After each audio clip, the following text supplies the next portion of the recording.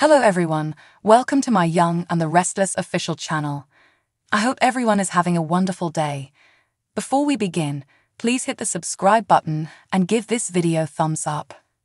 Lauralee Bell would like you to be aware of this crucial fact about her. The actress who has played Christine on The Young and the Restless for longer than some viewers have been alive asserts, "I do know how to smile." She's been really serious the past few years, so I'm sure there are people in the audience who have never seen the corners of my mouth turn up. Granted, especially lately, the former cricket hasn't exactly had cause to smile. She's been something of a bummer, Bell chuckles, between failing to put longtime nemesis Phyllis behind bars and discovering that estranged husband Paul has zero interest in working on their marriage. But something is changing, and it could begin with Thursday, November 2's episode that centers on Christine. In a way, this will serve as a reminder for certain viewers that Christine was enjoyable in the past, says Bell in her preview. "I was recently reminded of Danny and Cricket's carefree and youthful age when watching old videos with Michael Damian. Viewers have been reminded of that lightheartedness with Danny back in town. There's just something about Michael," says the character he formerly dated. "I'm really hoping that as they spend more time together, Christine will catch some of Danny's positive energy as his smile brightens the entire room. She needs to resume having fun.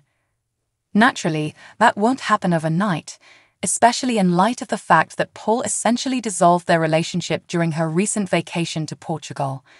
The episode, which is meant to honor Bell for giving life to Chris for 40 years, touches on a lot of history with both Paul and Danny. In addition to enjoyable flashbacks, there is introspection. Discuss the decisions we make as we go. Consider this. One of the few prominent soap opera characters who has never given birth is Christine. Bell asks, "That's pretty unusual, right?" I would really love to see more research done on that. The fact that she deliberately chose to concentrate on her job. Does she regret doing that? I believe that a lot of people can identify with that, the feeling of wondering what may have occurred if you had chosen this course rather than that in life. In all honesty, Bell was not in favor of the show doing an episode that focused solely on Chris. She acknowledges, "I'm not the kind of person who needs or really wants the attention." Nevertheless, she can't wait for people to see what Josh Griffith, the head writer, came up with. It differs slightly from what these kinds of items typically are. Chris doesn't just say, "Oh, remember when this happened," and then a flashback is shown. More of a story is told. There are more characters in the story, and we also get to witness things from their viewpoint. Other people includes Nina, played by Trisha Cast. Bell gets excited, saying, "You can't talk about Christine's past without Nina."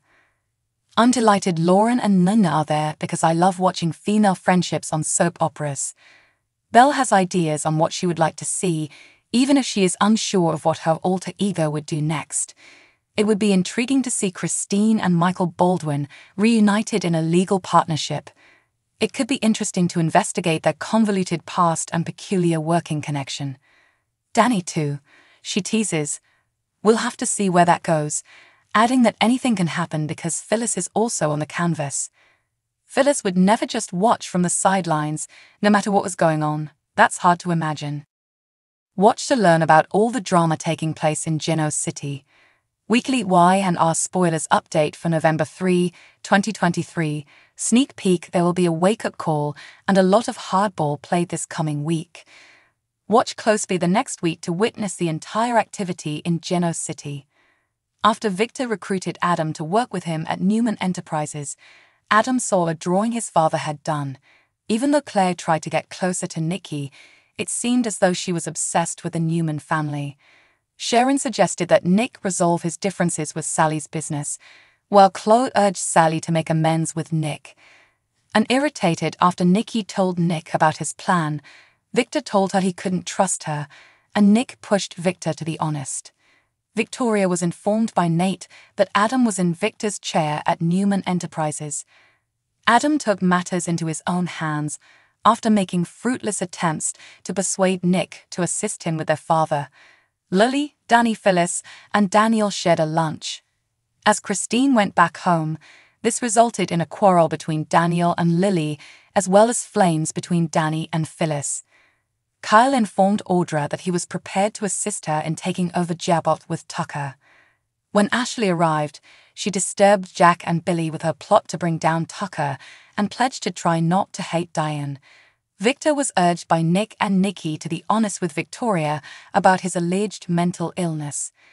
When Christine finally told Danny that she and Paul were divorcing, Adam told Sally that his entire dramatic life transformation had been a ruse.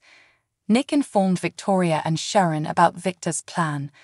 Victor irritated Nikki for making Victoria anxious. At last, Victor called Nate to the ranch and made a secret oath with him. After telling Sally about his worries regarding Victor, Adam and Sally ended themselves in bed. Victor swore the previous doctor to secrecy and revealed in Nate that he was concerned about his mental degeneration. Nick and Victoria talked about their father's falsehoods, and Nikki gave them all comfort that everything would be all right, at least for them. Ashley will confront Tucker in the near future, and by the end of the week, she will confess. What's going to be? But first, Jack grows impatient with Kyle, and he later turns to Ashley for assistance. Uncle Billy serves as a wake-up call for Kyle, and maybe it will make him examine himself more closely. Nick and Victoria are the targets of Victor's ongoing kid testing. Before all is said and done, he plays hardball with Nate. Make sure you click the link below to view the daily breakdown. Ashley questions Tucker about his transgressions. Many issues a directive to Nate. Jack can no longer stand Kyle. Jack asks Ashley for a favor. Audra irritates Kyle in a way. Devon exposes Tucker's deception. Victor gives Victoria and Nick a test. Billy is taken aback by Chelsea. Adam is abruptly awakened.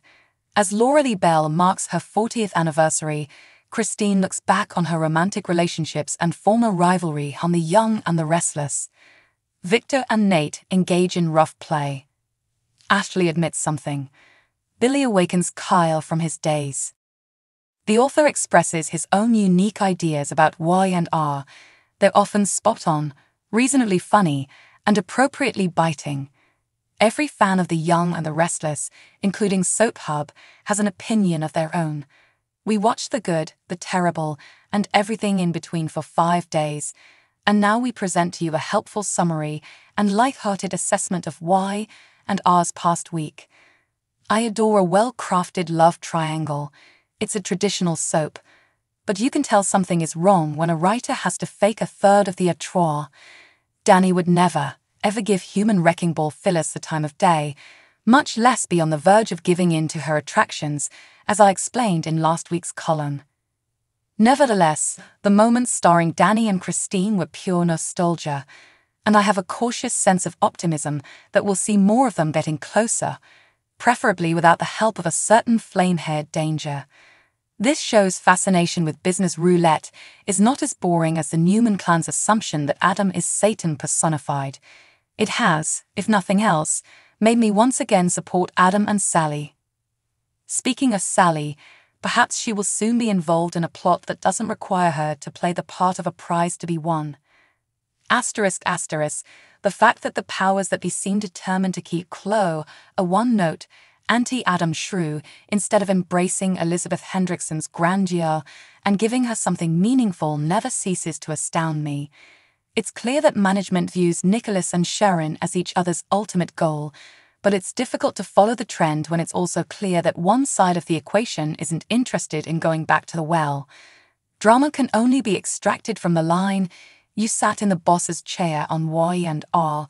Well, Josh Griffith's Y and R, anyhow. I'm revealing. Asterisk, so, is Sharon's return to the business world just being dropped from the show?